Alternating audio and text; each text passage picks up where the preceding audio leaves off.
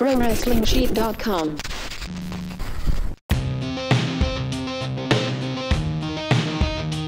Welcome, everybody. It is Wednesday morning, so it's time for a SmackDown Live recap on Collider Body Slam from Tuesday's SmackDown Live. And when I say SmackDown, I mean punch in the face. We are going to talk about so much that happened on the show, go through it all, tell you what we like, what we didn't like, Rusev, and go into all these things. But as always, I am your host, John Rocha, joined by the CEO of the Pro Wrestling Sheet, my man, Ryan Satin. How are you, brother? I am doing great. I'm just trying to get this little piece of fig out of my mouth there that I was eating right before. These bars are good we got here in the office. It's my first time eating one of those. I like it's healthy, too. I'm going to start eating those more, I think. Fig bars are... If you're into figs or fig bars or fig Newtons, you can put away like stacks of them. And next thing you know, you're like, how'd I put on 40 pounds? Oh, yeah, because I ate all these fig Newtons. I think, it's very similar to a fig Newton, which I do love. I love fig Newtons, so I guess I didn't even realize we had these here in the office. I'm very happy. I really enjoyed SmackDown this week, but I think it's the first time in a while that Raw might have been better than SmackDown. Yes, I'm going to have to agree with that. Yeah, because of a couple of missteps here. In Raw, you can forgive. It's a 3-hour show. You can forgive the occasional filler match, like the revival, that match, and all that, and what happened with Zack Ryder and his boy Hawkins, but with SmackDown, we've come to expect a certain level, and I think when it doesn't live up to that level, then you have to give the Raw a little bit more credit, and Raw did a better job this week than SmackDown. I agree with you completely. Yeah, absolutely. I think you nailed it perfectly right there. You're so used to such a better show on SmackDown that like when it doesn't quite live up to that level, you notice it. Yeah. But I still really enjoyed the show. I'm not like talking crap on the show. I think it was still a good show. It started out gangbusters. Becky coming in, doing her promo, talking about how she chose Ronda, doing the man thing, crowd going crazy for and then Charlotte comes out. Well, here's what I can tell you.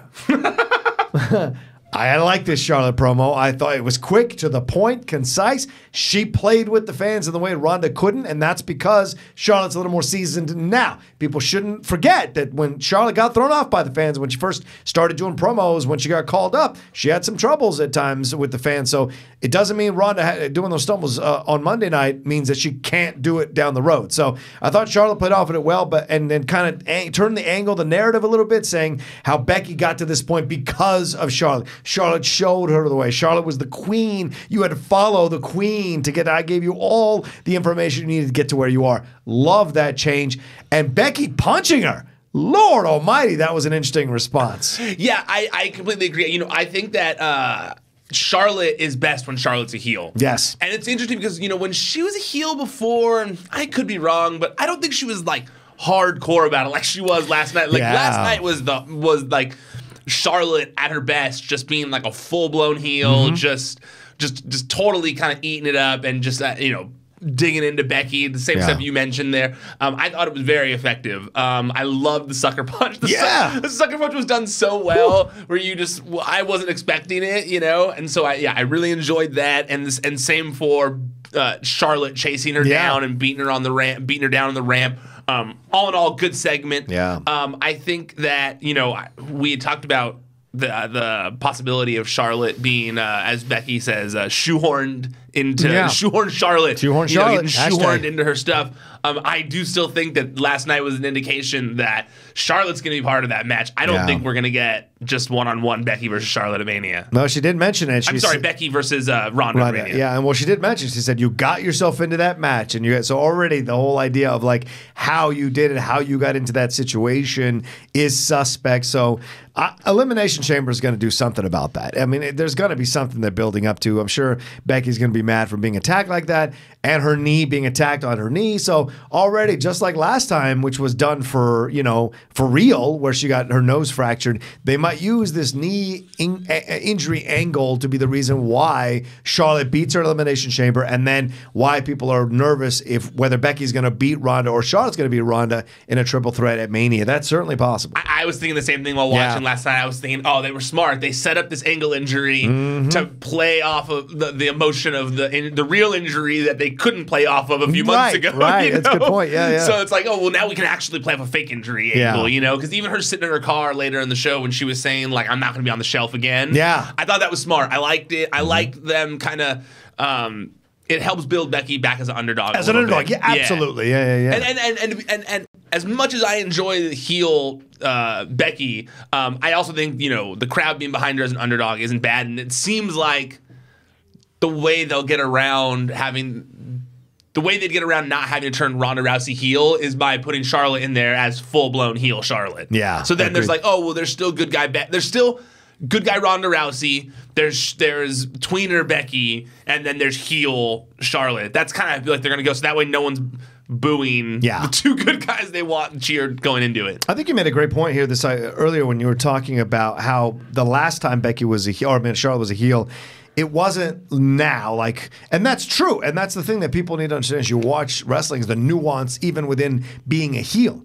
Are you the heel that's going to get dirty and down in the dirt and say the mean stuff and go at someone and just kind of dismiss them as nobody? Or are you going to be the heel like she was last time, which she was above them all and was offended that they would even think they'd be on her level? Whereas this version of a heel is, let's get into that dirty pit and let's see who the hell climbs out. That's the vibe I get. For sure, yeah, absolutely. Like before, she was kind of like, well, I'm Ric Flair's daughter. Look at me. And now it's more like, hey, I'm the queen of WWE. I've been killing it. You best respect me. I like that. Yeah, I'm into that little bit of a shift, and I think she's doing really well right now in her role. Yeah, damn it. I know. That's why I think she's going to get added. She's totally doing a really good job. Then what happens to Asuka? Who's going to face Asuka for the title? Asuka wasn't even on the show last night. She wasn't on the show. Which is weird. And she defended her title and won it. Defended her title, rather. She had Becky Lynch tap out. Yeah. You'd think she'd mention that. Yeah. Becky's scared. I made her tap out, so of course she's going to go over to Ronda. Yeah. I don't know. We'll see, man. There'll be something. Well, and this will be interesting, too, because, will she have a one-on-one match at Elimination Chamber, or they're just going to save her to WrestleMania? Asuka? Yeah, we'll see. I would imagine. Who's out there? At this point, I would imagine that match won't be for the title. It'd be for, I don't know. That's a good question. No one out there? I don't know. That's you can't be Mandy. It's too soon, and it's not enough hype yet. No, and Mandy's going to be part of the tag title. Yeah, the tag title thing for Elimination Chamber. And now it can't be Naomi. That's a good question. Yeah. I wonder what they're going to do with Asuka as well in the next few months if Charlotte is part of the Ronda Becky stuff as well. I don't really know. It always changes so much. Yeah. And especially on the road to WrestleMania where it's just like they're shifting things. They have certain things locked in place, but not everything. If you could trade Asuka for Bayley, would you do it for the Four Horsemen? If you could trade Asuka for Bayley and the Four Horsewomen, would you do it? No, I wouldn't, because I really think that I was a huge Bayley fan in NXT, so she was a big part of that. Yeah. I think as much as her main roster stuff maybe hasn't been as successful, she was such a part of that. In NXT, the Four Horsewomen stuff. That it wouldn't really. Okay. I'm still a Bayley fan at heart. All right, just in my mind, I was just kicking it around. That could be something for Asuka to do, is to be part of the Four Horsewomen angle as the Four Horsewomen with these ladies. But it would be weird if it happened. Yes. All right, so let's move on from one Japanese superstar, Asuka, to another. That's Shinsuke Nakamura. He took on R-Truth. My God, 47-year-old R-Truth there. What's up? He beat Shinsuke. What are you talking about? Shinsuke just got the title back 2 days ago at frickin' Royal Rumble, and here he is losing it to R-Truth. We were enjoying the R-Truth run, but this was actually not that good of a match, and I was surprised that they gave him the title overall.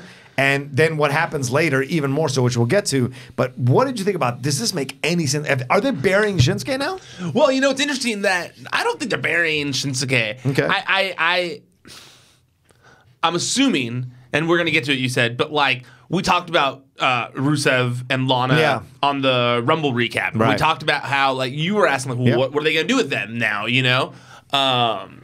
I had said I thought maybe they were going to turn him heel. Yeah. I very much got that vibe again after last night. He's absolutely a heel. Yeah, he's back to being a heel now. Yeah. So full on. If they wanted a face to be the United States champion, I get it. I get it. Truth's been entertaining. Yeah. We've said how it's been like a rival of his career. So I want to be against it, but I kind of like it. I think that it's he's never going to win another major title again or anything like that. So people are liking the whole dance break thing. It's a fun thing that he's doing right now with Carmella. Right. I like that he didn't even realize he won the title. I thought that was kind of fun because he's so used to losing. Yeah, yeah. You know? I thought that was a nice little touch. Yeah, so I mean, all of that I liked. I did think I'm just wondering. I'm wondering what the plan is for Rusev. Like, is it Rusev and as a heel now against Truth going forward for the next few years? Is it all three of them? I don't know. Yeah. I'm interested, though. I'm very interested to see where it goes. A triple threat. Would that make sense? I mean, Not I don't really. know. I don't know because they're two heels versus one face. It feels weird. It really, to me, when I see something like that, it's one of those situations where I look at it and I go, like, well, WWE doesn't know what to do with them right now. So they're like, well, this is just a feud where we like these guys, but we don't really know what to do with them right now. So, like, let's just have them all do stuff together. Let's see what organically happens. Let's see what happens, you know? Yeah. I think that Truth as United States champion, as much as I like Shinsuke Nakamura like already had that run. Yeah. If anything, I kind of felt like they had him win the title at Royal Rumble because they felt bad that he won the year before and now he was on the pre-show. Oh, you maybe. know, it was like, yeah. Oh man, we got our last Royal Rumble winner on the pre-show. Let's have him win something, you know? And then it was like, well, we're gonna turn Rusev heel anyways. Yeah, let's just have him do that. Quick swap around. So I don't dislike it. Right. It was a fun moment to me. But something shouldn't be messed with, and this is where I start to lose. Because what happens next is that Rusev challenges R-Truth, and in some insane world, R-Truth beat Rusev and Nakamura in the same night. Nakamura, who has fought strong style for a majority of his career, was somehow beaten by R-Truth. Rusev, who's as strong as an ox, was somehow beaten by a 47-year-old R-Truth. It just really bothered me on so many levels. I get liking it, but to me, it's always like it's nice to cheer for the possibility of something like this happening. But then when it happens, now you're like, well, shit, now it's real, and now we have to deal with the fact that R-Truth is champion. What does this mean for the United States title? Because R-Truth's not going to be defending it. It's not like the United States title is held in such high regard anyways, you know? I think it depends on who holds it. It's always been kind of a throwaway title, in my opinion. Right? Am I wrong? RVD's had it before, and it's been great when RVD's had it, I think. You're digging way back, Well, though. I'm just saying. I mean, that's legacy. Like, you got to dig way back to RVD to find a good run with the U.S. title. I mean, that's a dig back right there. I think that's a fair point. I'm just trying to find something. But I do think that, you know... It has had prestige in the past. I will say this much, though. I think Del Rio was great with it. Del Rio was great with it. Yeah. It was called the America's title or whatever. I thought Russo's been good with it too when he's had it at different times. When he had it that last time, the original run with it. I think that with R-Truth winning it, I'm assuming they want to have a face as champion, right? As the U.S. champion right now with Daniel Bryan as the heel. I'm assuming they wanted to turn Rusev heel and they realized like, oh, well, we got to swap. We got to get it off of him to get it back on another face. So, I don't dislike it. I think also that, like, look, for a long time I would have rolled my eyes at R-Truth winning any title. It's fair. I would have been like, R-Truth? But, I mean, we've all been singing his praises the past couple weeks. I mean, everyone's been saying, like, hey, he's kind of, like, wrestling way better than he's ever wrestled. So, you know what? He's way over than he's been. And he's a loyal soldier for the company, for WWE, for Vince. You know, does what he's told, doesn't cause problems or anything like that. Tries to spread a positive message. And so, you know, if they want to reward him with a title run of some sort, sure, I'm into it.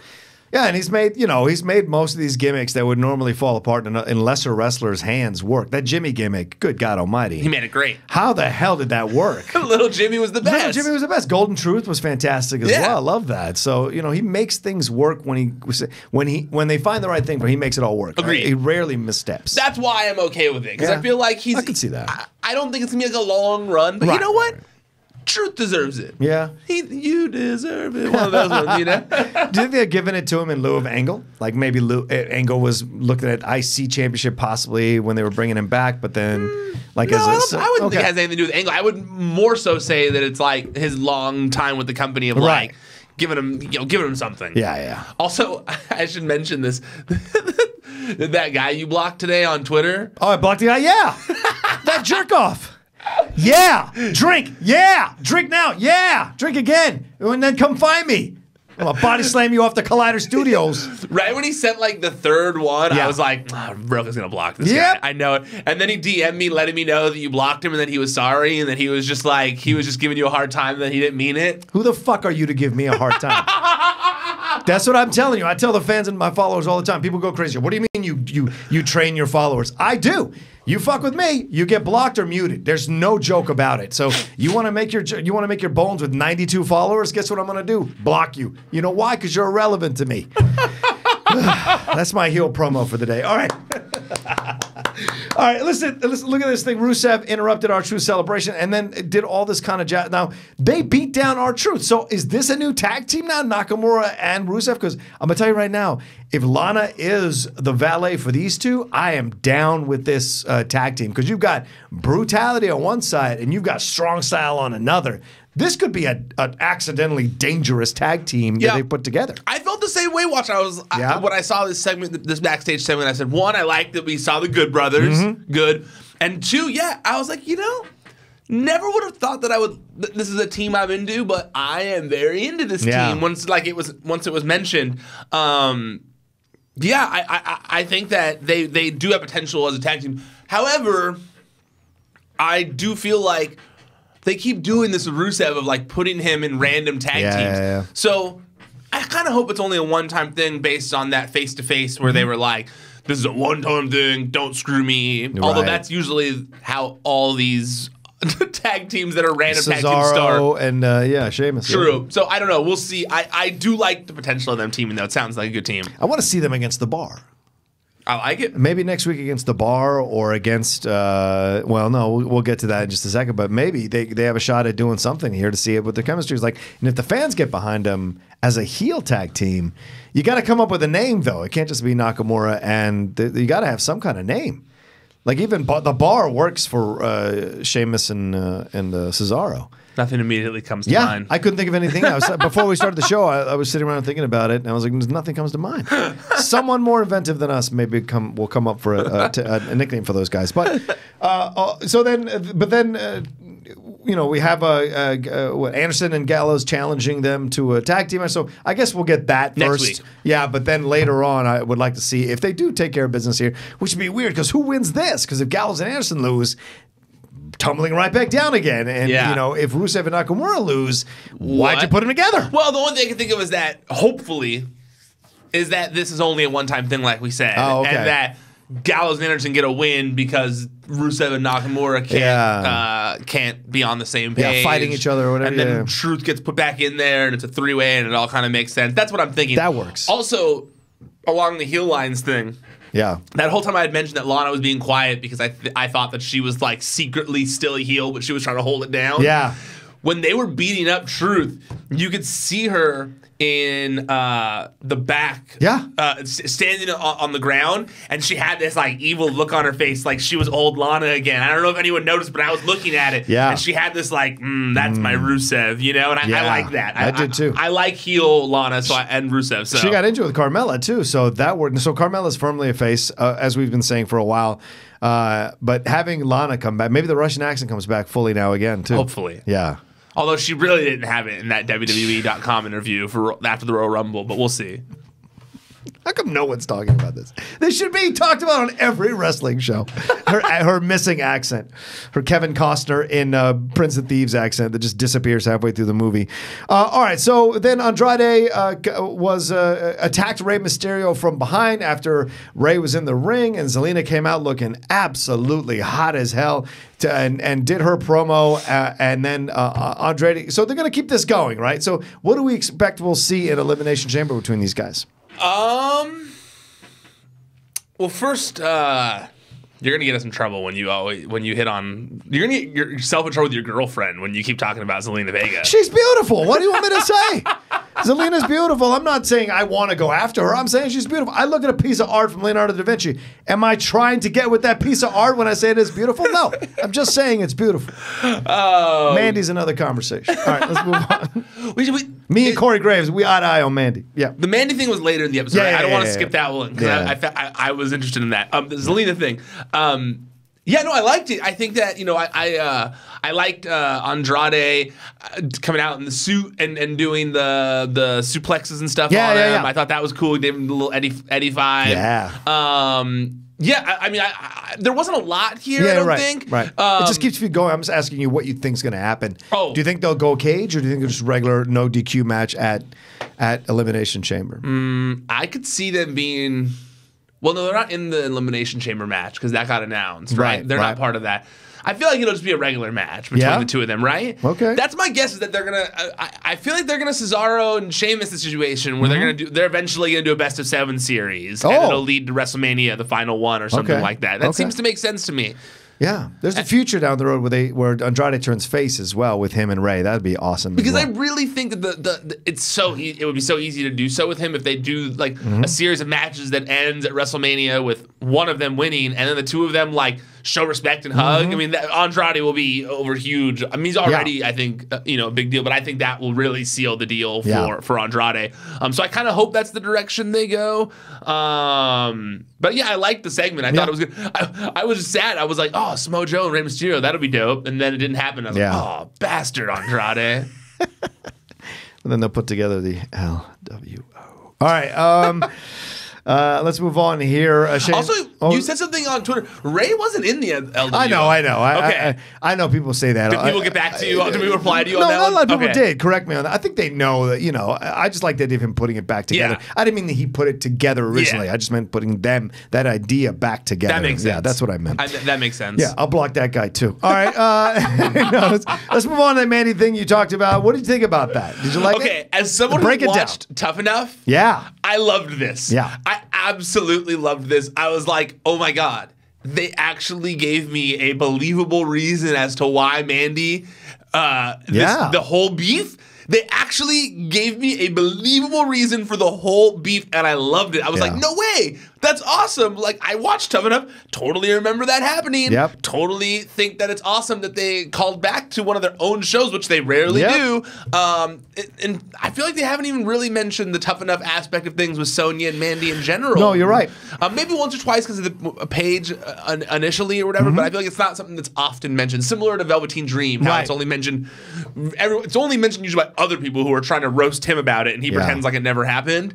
But I loved them throwing back to that. I thought it was so smart, great storytelling, and especially because then she said the whole like I couldn't stop crying, and it made my relationship end, so that's why I want to end her relationship. I was like, wow, they gave full motivation for Mandy. That makes sense. Yeah, man, that's awesome. So cheesy or whatever, I just liked that they gave me something believable where I go, all right, well, all that made sense now. Great. Yeah. That doesn't usually happen in WWE where they explain something and it actually makes sense, and it's something that happened years ago. Yeah, right. Right? Yeah.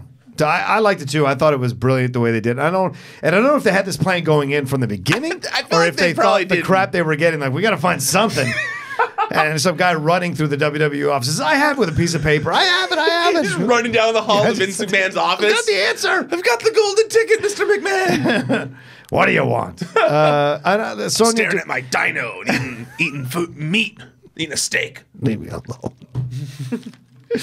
Get this intern out of my office. Sonya getting more FaceTime as well on the camera is great. Like she may end up becoming something really great down the road, and I love that they're both getting equal opportunities to shine, and now being in an Elimination Chamber match. So this is going to be an inter-brand match now for the title. So I think they said that initially, that it was going to be different brands. I'm hoping that they have an NXT team in the match as well, but they haven't fully said how many qualifiers are there. Who would you have from NXT? Io Shirai and Kairi Sane. Bring them up to the main roster. Yep. They're both such good, especially after the Rumble. Yeah, and I think that they'd both, as much as like EO has only been in WWE for a short amount, or NXT for a short amount of time, I feel like they'd be a good addition to that tag team division. She felt ready when I was watching Rumble. Yeah, she had that stumble, but other than that, she felt ready. Agreed. She could do it. And Kairi's such a good character. Like together when they came out on NXT TV last week, I think it was last week, they had like a cool entrance together, and I was like, that would look awesome. People would like that. Like they like Asuka, they'd like that. It's like colorful, cool characters. I thought it was cool. Yeah, agreed. Yeah, I guess we couldn't do that, could we? What? I would love it if Tony Storm and Rhea teamed up for this thing too. Ooh, that'd be cool. That'd be a great tag team. Although I feel like Rhea, she wants no friends. She don't need no friends. Jesus Christ. She tweeted. Oh God! It was so funny. Mick Foley tweeted a thing about how much he likes Rhea. He said he tagged her and he said, "Rhea Ripley, let me put to rest the rumor started by me an hour ago that you need to adjust your attitude a wee bit. In truth, I hear amazing things about your attitude. I see you as a future WWE Raw or SmackDown Live champion and a major player for years to come." And then Rhea replied to him and she said, "That's right. Get back in your lane, old man. Your days have passed. I am the now and the future. So you can just sit there in your trackies and your flannel shirt and admire my work." Oh my God. Wow. She's the best. Yeah. I was like, oh man, Rhea's the best. That's how you do it. Yeah. Well, speaking of something maybe that it's not how you do it. Shane McMahon surprises the Miz. He does his in this title celebration. I don't know. What'd you think of this? I thought it was so dumb. Yep. I saw a tweet right before I came here. Why didn't he hate the Miz and now he's organizing a celebration for the Miz? Yeah, it's and the. Look, I like the Miz. I think the Miz's dad is super fun when he's on TV. I guess. You're not as big of a fan? Well, no, because wasn't he not proud of his son? So hey, I'm proud of you because you won, not because you fought and you tried hard. I'm proud of you because you won the titles. Now I'm proud of you. It seems weird to me. I'm trying to find this hilarious tweet that I saw this morning. I don't know who tweeted it, but it said something along the lines of like Miz's dad, Miz wins Intercontinental Championship, whack. Like Miz main events WrestleMania successfully, whack. Miz wins Intercontinental Championship 8 times, dumb. Like Miz wins tag team titles with Shane McMahon. Hell yeah, dude, or whatever. Now you're talking. Now I'm proud of you, or whatever. So, you did it with the boss's son. That's real. I totally butchered that person's tweet, but it was funnier the way they worded it. But it's the truth. It was like when I was watching this, I was thinking to myself, like, what is any of this? Yeah. I still don't get it. I don't get where they're going with it. I don't get how this is supposed to make the Miz likable. I don't get how this is supposed to make Shane more likable. Yeah. I don't get any of this. Everything Ryan said. It's not entertaining to watch. I realize that the Miz himself is entertaining and that he is doing his damnedest to get it over. Like I've said, I think that he is doing a good job of trying. Yeah. I just think that the creative being served is this one. Is whack. Is whack. Yeah, is whack on this one. All around, I'm just not a fan of this at all. In fact, I was watching it. I was watching the show on my computer, so I had to watch it in pieces. Like on one of those websites or whatever, and like I still DVR it, but I had to watch it in pieces, and I accidentally skipped this segment. Oh, and then I went back, and then I clicked the next one, and it was the tag team match, which comes next. They announced that they're gonna, these guys are gonna wrestle for a shot against them, and I heard them. I saw the match start, the tag team match, and them say, "Oh, this is because the Miz and Shane just had this thing," and I said to myself like, do I even want to go back and watch that? Once I realized I skipped it, I was like, do I go back and I watch it? I did. I begrudgingly did after the show. And it was what I expected it to be. Yep. And it was. Thoroughly. Well, you mentioned the tag team match. This was an elimination match. You had Sheamus and Cesaro versus the Usos versus the New Day versus Heavy Machinery. Heavy Machinery getting a shot to go for the titles already. Good God Almighty! I thought this was a fun-ass match. 4 incredibly different tag teams with different styles, and Machinery held their own, I thought, for coming up just a few days ago. And I really enjoyed the result, the Usos, which we've been talking about for weeks now, that they deserve a shot at these things and carrying them again. And I love that they took it. And I think they have every right to take it off Shane and Miz. I'd be okay with God. that. I think that Heavy Machinery really had a standout performance here. Yeah. They're always even in NXT, they were always kind of like a joke team. They didn't have like a ton of like standout matches, I don't think, that I can recall. I'd agree with that. They had a couple. They're enjoyable to watch, but there's not like, oh my God, that was a match. Yeah, like nothing like takeover match or anything like that. Right. And so, I thought this did a really good job of putting them over. I think that the segment between the moment between Big E and Otis was great. It was like one of those moments similar to Kairi Sane and Charlotte where I said to myself, like, there's two people I didn't realize that I needed to see wrestle a full match against each other until right now, you know? And I was like, man, give me that. I want New Day versus Heavy Machinery ASAP because I was already liking their interactions as friends, but it'll be so great to watch them wrestle each other too. I think that'll be awesome. I think that them pinning the New Day was so smart because I think that Heavy Machinery needed a substantial win over someone, but they didn't win the whole match. So it was like a substantial win over a team that is Teflon that can lose to anybody and they're going to still be just as over at this point. So I think that the New Day doesn't need the belt. That's what I'm saying. Like New Day doesn't need wins, belts. They're over right now. There's like they can do no wrong. Basically, you know, they're untouchable. Right? They're untouchable. And so I think. So I thought it was very cool that they put over Heavy Machinery like that. I really, really enjoyed the Big E thing. I'm trying to think of what else. I thought just Sheamus and Cesaro and the Usos really killed it too. They always do. But it was really just overall I really enjoyed the match. I think that it was like, you know, one of those things where you go like, oh, well, SmackDown has the more athletic matches, and this was like a great example of that. I can't believe how far I've come with the Usos and with the Bar. Like, I hated the Bar when they put in that whole 7-match series. If we had been doing those recaps, I would have destroyed every one of those matches. Everyone, and just called it useless, waste of time. And then, but putting them, even when they came together as a tag team, it was like the boring, I don't want to see them. I don't like their styles as a combo and blah, blah, blah. And it seemed like they didn't know if they could. But it was when they went on that hiatus and came back that they had just a different approach. And you missed them. And they became friends on that hiatus. Yeah, they became real friends. I think that really helped. Yeah, I think they became legit friends. And now it's like, oh, I like these guys. They're friends. You know, as opposed to like one of those just thrown together teams like like we were talking about with Shinsuke Nakamura and a Rusev. You know? So, yeah, I completely agree with you in that regard. They're like a fully formed team now. I really, really like it. They're probably... Are they the best tag team in WWE right now? The Usos are there, too. In terms of just, like, in-ring... Nah, man, it's hard to say. There's so many good tag teams in WWE right now. Like, the Revival are so good when given an opportunity. The, you know, Sanity, too, when given the opportunity. New Day are awesome. That's hard to say. It's really hard to compare all those teams. Yeah, it's hard. That's a really tough one. But I think you can make a stronger case for this than you could have 12 months ago. Yeah, absolutely. And I think that's a positive for the New Day. I mean, for the Bar overall. So it's also interesting to me that there was 4 killer teams in this match, and there's still so many more teams on SmackDown. Yeah, I know. Right? Yeah. Like ones that we don't really see that often. Yeah. So I thought that was interesting. Like the Good Brothers, you know, the club. Right. We got one more thing to get to, but I want to ask you something because just right now you made me think about something. You look at Shock to the System. Those guys down there, the Undisputed Era. The Undisputed Era. You look at them down. You talk about best tag team in WWE.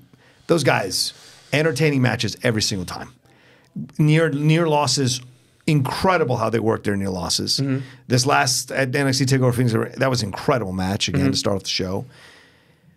Do you think there's room for those guys up top? I mean, of course there's room in for SmackDown. Them. Could they slide into SmackDown? Do they need Adam Cole to be with them? That's the thing. Baby. There's a lot of questions you've thrown at me. I'm sorry. These are all separate ones. Yeah, fair. I do think I love Undisputed Era.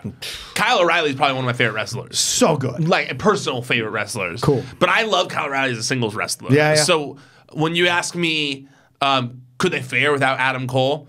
Absolutely. Okay. I mean, to be honest with you, I like Adam Cole a lot, so I don't want this to come across like I don't like Adam Cole.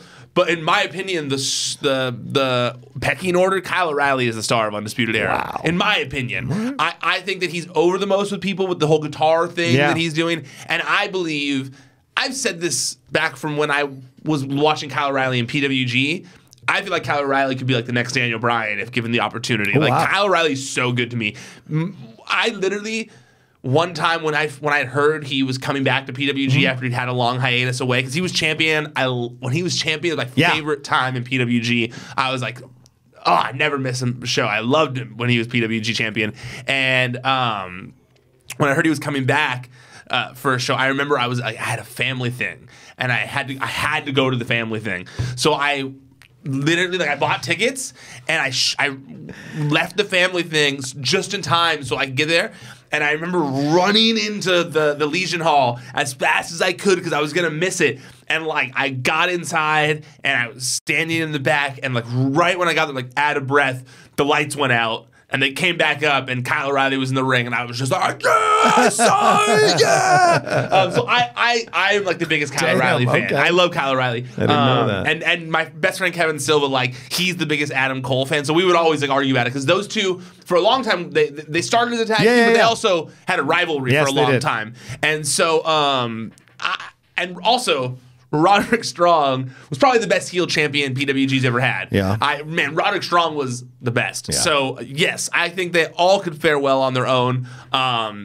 Similar, you know, like Seth, they're all kind of like similar size to Seth Rollins, I think. You know, well, Adam Cole's a little smaller too. But yeah, I feel like, I absolutely. I do feel like they'd have to come up all together though, because they are a good team right now. It'd be kind of silly to not bring them all together. They've packaged them well. They've done it. They've got this whole NWO like vibe for a new generation. So yeah, I would like to see them brought up as a whole. Absolutely. And then hopefully Kyle O'Reilly turns on them one day, or like he finally turns face and realizes he doesn't need the Undisputed Era. Right. That's my dream to see.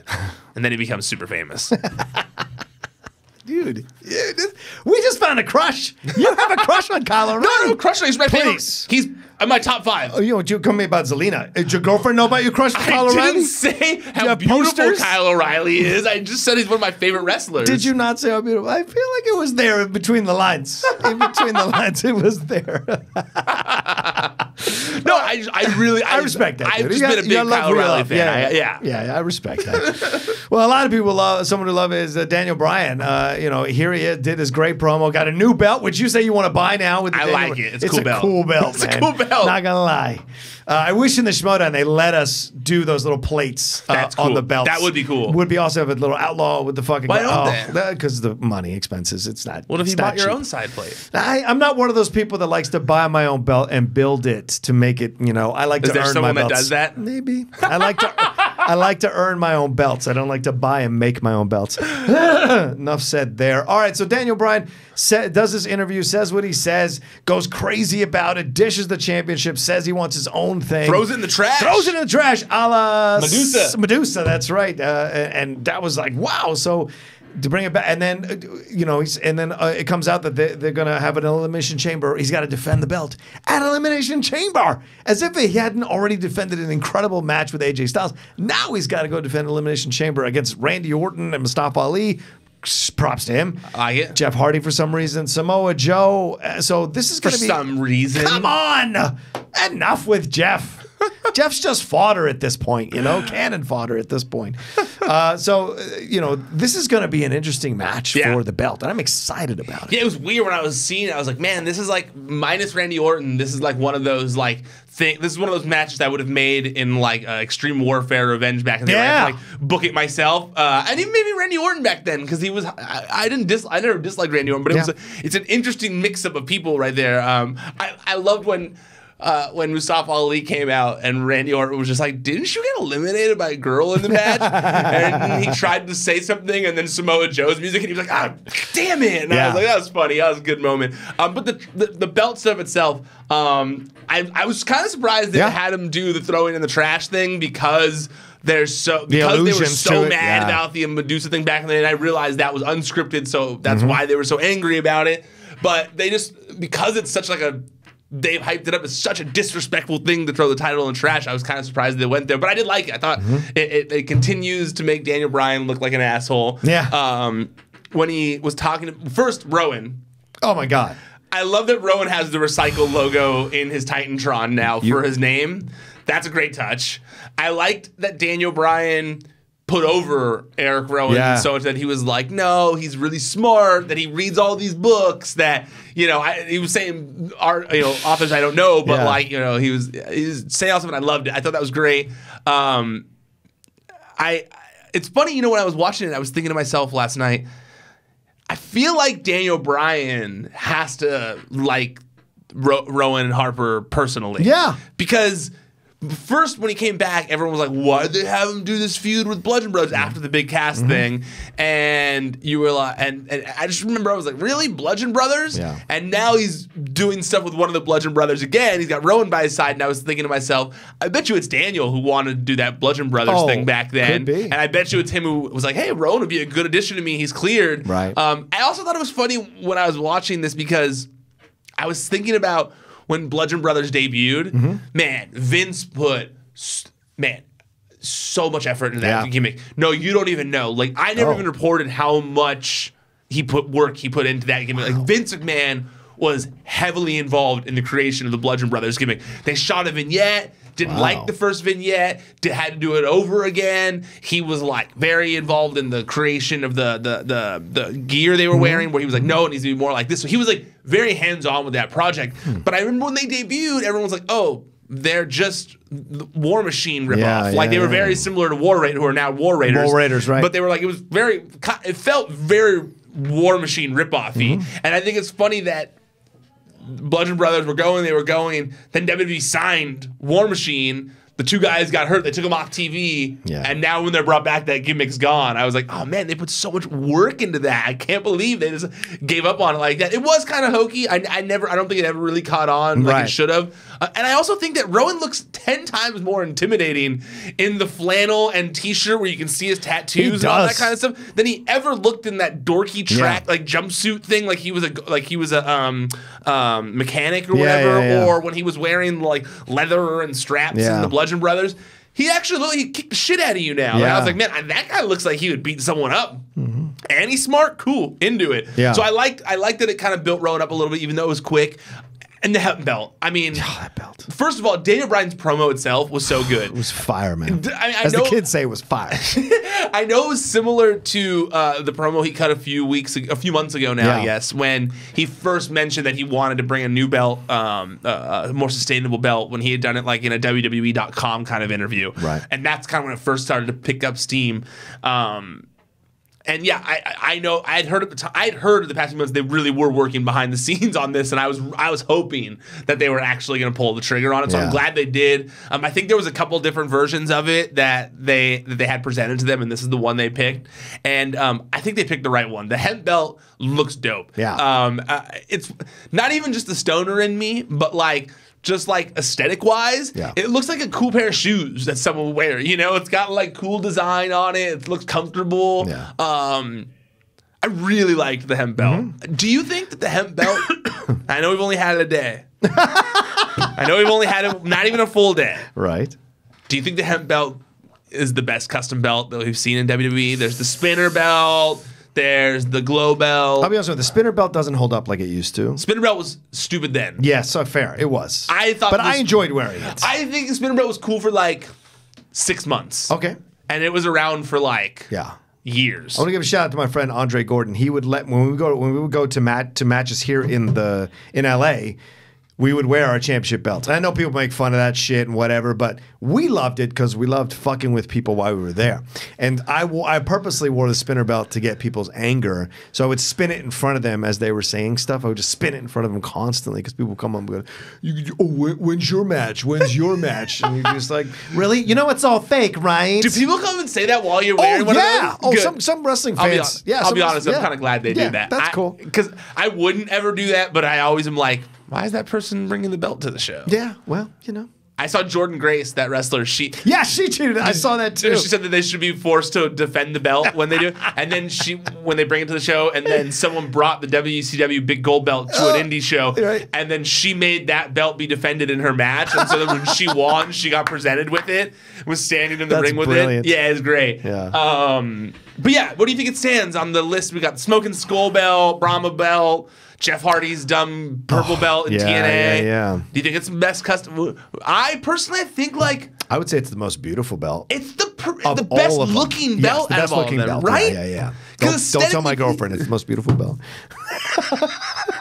I want this to be a running thing. Yeah, but the Brahma belt was my favorite because the rock and everything and the smoke coming out, all of it. That was awesome. He never actually had that on TV though. No, but like when I saw it, I was like, Like, to me, it was like, I was like mesmerized. It was such a brilliant decision to make it look like that. But the Austin belt was incredible as well. The Skull belt was badass. Yeah, it was, right? But that was like, wow, that's a cool one, man.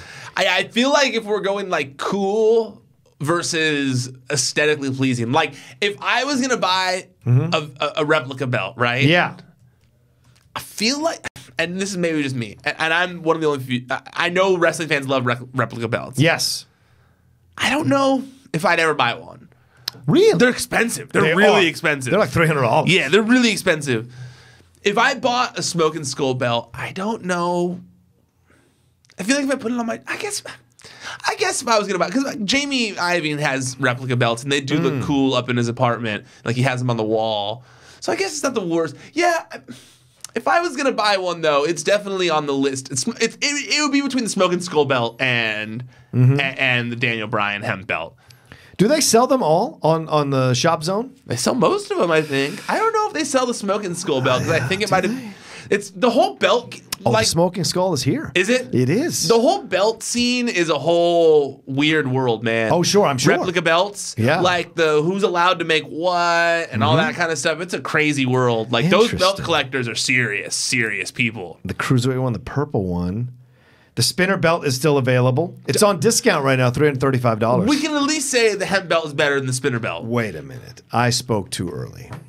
Is there a custom belt I'm forgetting about? The greatest custom belt ever was created with black spray paint. It was that easy. It was that simple. Oh, that doesn't count. The That's not a NWO custom belt, which they sell. They sell it with the spray paint? NWO. What's the difference in price between the two? Between which one? The big gold and the big gold with spray paint. Well, the big gold is $255.99. The gold is the spray paint is $299.99. So it's more expensive. They charge you extra for the spray paint when you can just spray paint it yourself? Not as good as they spray painted it. Let me see what their spray paint looks like. I'm interested. Just like Hogan sprayed it. You could easily do that on your own. You don't even pay someone $50 to spray paint that. That's wild. That's extra. That's why I have multiple revenue streams, Ryan, so I can pay for those extra. I don't know if that should count as a custom belt. How about the $1 million belt? That's a custom belt. That's an awesome belt.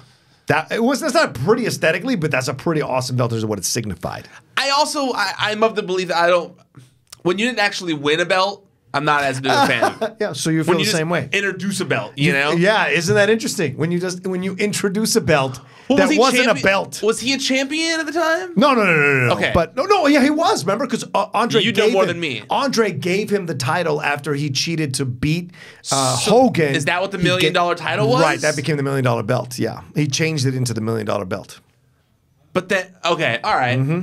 But it doesn't count because he didn't win the belt. Andre won the belt for him and presented him the belt so that he would be in essence, champion. Okay. Yeah. I guess it still counts then. It counts. Yeah. $1 million belt counts. I'll allow it. Will you allow it? But yeah, I'll say coolest looking. Yeah. Wow, $1 million belt really did look cool. Yeah. They don't have the Brahma belt. Because it was never on TV. Right. Yeah. I think it's one of those things where, like, it's in that whole legality thing where he probably had it made by another company, so they own the rights to that, and they've never made a deal to sell the replica or whatever. All right, I gotta get out of here soon for an interview. So, all right, there you go. Anything? Any last now we're just belt talking. Yeah, no, we're just marking for belts. Go check out the website, ProWrestlingSheet.com, where you can find all the stories. At Wrestling Sheet on social media. YouTube.com/C/Wrestling Sheet. That's where you can find all the videos.